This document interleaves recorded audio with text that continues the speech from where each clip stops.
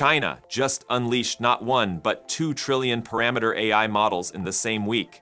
Alibaba's Qwen team dropped a preview so powerful it's beating Claude, DeepSeek, and even Gemini in benchmarks while running faster than ChatGPT. And right behind them, Moonshot AI, a $3.3 billion startup, is rolling out a new Kimi model with a massive context window and upgraded coding skills. The global AI race just got a lot more intense, so let's talk about it.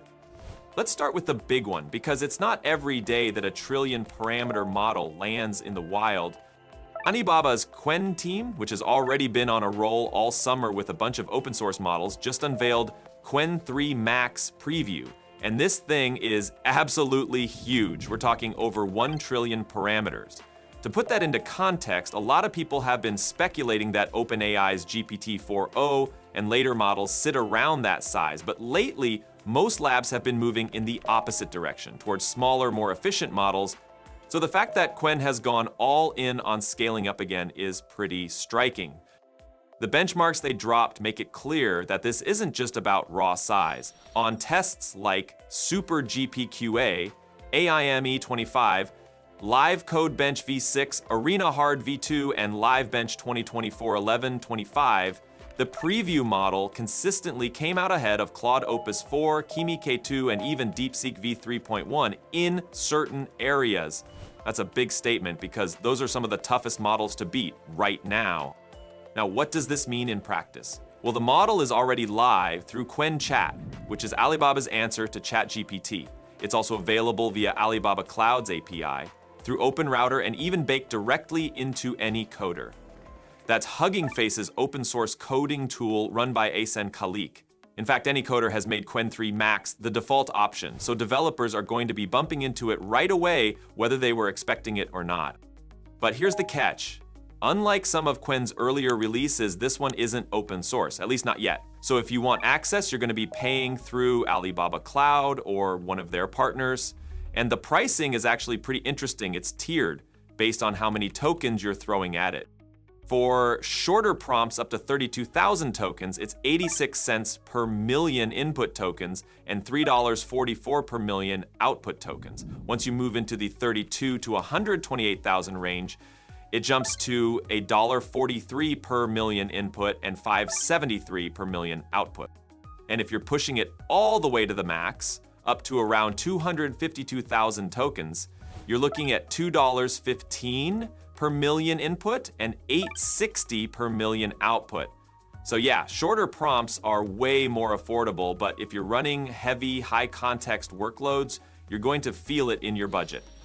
Now, let's get into the technical side. The context window tops out at 262,144 tokens in total. On the input side, you can go as high as 258,048 tokens, while the output can go up to 32,768, but not both at the same time. Basically, whatever you use for input eats into the space for output. So if you max out the input, you're left with only about 4,000 tokens for the response. It also supports context caching, which means if you're running extended sessions or multi-turn workflows, you don't have to keep paying or waiting for the model to reload all the old data. It just remembers. And in terms of what it's actually designed to do, the Qwen team says it's built for complex reasoning, heavy coding tasks, handling structured data like JSON, and even creative projects. Basically, it's not locked to one use case, it's meant to be flexible. Whether you're building an agent, doing research, or just running general conversation. Now, the early hands-on impressions are fascinating. VentureBeat's Carl Franzen said that in his testing, Q1 3 Max preview was blazing fast, like faster than ChatGPT in his side-by-side trials. And it avoided some of those weird pitfalls that big models sometimes still trip over, like messing up the count of R's in the word strawberry, or incorrectly saying which number is bigger when they're the same. On social media, the Qwen team framed it as their biggest yet and hinted that scaling really does work, teasing that the official release will be even more surprising. Binyuan Hui, one of their staff research scientists, has been very active online, confirming that the model successfully scaled to 1 trillion parameters and that they're already working on more. He even said another release could drop as soon as next week. At one point, when asked about the crazy pace of updates, He literally called himself a crazy man. Hui also cleared up some confusion around the context length. People thought it was capped because of what they saw in the chat interface, but he said that's just a limitation of the front end, not the model itself. Community feedback so far has been pretty positive. Hugging Face's Asen Kailik showed how it could generate an entire voxel pixel garden in a single prompt on any coder, which is not the kind of thing you can pull off with a weaker model. Another tester on X, going by Swally6 69635, said that even though Qwen 3 Max isn't marketed as a reasoning model, it actually solved tasks that models like GPT-5 Thinking and Gemini 2.5 Pro struggled with unless they had tool support.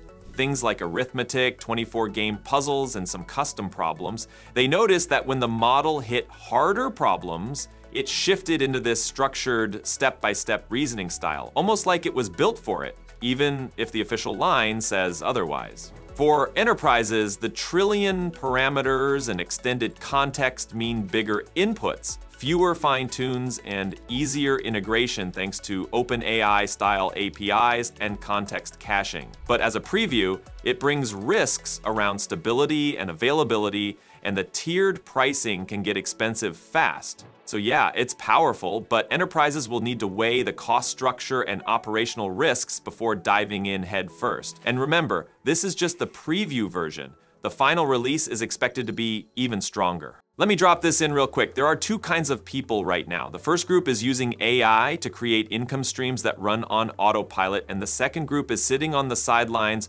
watching it happen. I'm about to reveal something I call faceless empire, a method that lets regular people generate $3,000 to $5,000 a month without showing their face on camera, without special skills, just by letting AI do the heavy lifting. And here's the catch. Only 200 spots are opening for early access, and they'll disappear fast. This isn't about quitting your job or grinding 10 hours a day. If you've got a couple of hours a week, you can start building a side income that actually scales. Don't be the one who waits while others build their empire. The early adopter advantage won't be around for long. Hit the link below to join the list and be the first to see the full system when it drops. Now, while Qwen was stealing the spotlight with their trillion parameter monster, another Chinese player was making moves too, Moonshot AI. This is the Beijing startup that came onto the scene in March 2023 and has already hit a valuation of $3.3 billion after their latest funding round. They've got backing from Alibaba, Tencent, and some other big investors. Their flagship is the Kimi series, and back in July they released Kimi K2, which also hit the trillion parameter mark and made waves for its creative writing and coding skills. That model was open source, and it shot up the developer leaderboard Elamrena, tying for 8th overall and 4th for coding specifically. Now they're updating it. The new version is called Kimi K 20905, at least that was the name that leaked on their Discord before they edited the post and removed details. It was supposed to roll out to a group of 20 beta testers, but the launch got delayed because of API tech issues. So the status right now is a little murky. What we do know from the original post by Aspen Chung, one of Moonshot's growth team members, is that the update comes with a much larger context window, doubling from 128,000 to 256,000 tokens. That's right in the same ballpark as Qwen 3 Max. The update also focuses heavily on improved coding, while still keeping the creative writing strengths that people loved from the first release. And they're claiming slightly less hallucination, which is always a good sign. But there are limits here. The model doesn't include reasoning or vision features, even though Moonshot has said in the past that they plan to add those. And unlike Qwen, Moonshot has stayed pretty firm about open sourcing their models long term. Yang Julin, their founder, has been public about that commitment, saying they want to share technical know-how with the wider community to speed up progress. He has admitted that not everything will be open, especially if they're working with partners, but the overall mission is to stay as open as possible. Yang also made some interesting comments in a recent podcast. He said that context windows of 128 or even 256,000 tokens aren't enough. He thinks you need millions of tokens for AI to really solve many of the harder problems out there. And he pointed out that leading models like Gemini 2.5 Pro from Google DeepMind already push toward 1 million token windows, so in his view, scaling up the context is absolutely necessary. He also talked about scaling laws. A lot of people have wondered if the era of just adding more data and compute to get better results is slowing down, mostly because of the lack of high-quality training data. Yang said that's definitely a challenge, but he argued the speed of improvement hasn't slowed at all. If anything, it's accelerating thanks to efficiency gains. And he mentioned that his team is already using K2 to help build their next major base model, which they're calling K3. All right, here's your moment of truth. You can wait for the perfect time, or you can act now. Faceless Empire is the system behind my $500,000 AI business, running on autopilot. Only 200 founding spots are opening, and once they're gone, they're gone. Don't get left behind. Click the link below and lock in your place before it disappears. So what do you think? Is China's trillion parameter push the start of them overtaking the US in AI? Drop your thoughts in the comments. I'd love to hear your take. Don't forget to hit subscribe and leave a like if you enjoyed this breakdown. Thanks for watching, and I'll catch you in the next one.